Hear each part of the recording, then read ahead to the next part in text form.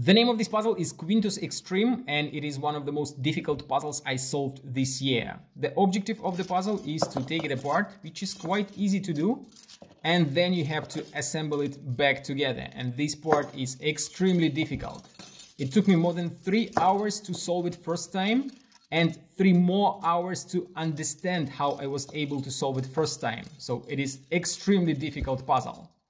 If you like how this puzzle looks and you want to have it in your collection, support Puzzle Masters Kickstarter campaign. Link will be in the pinned comment.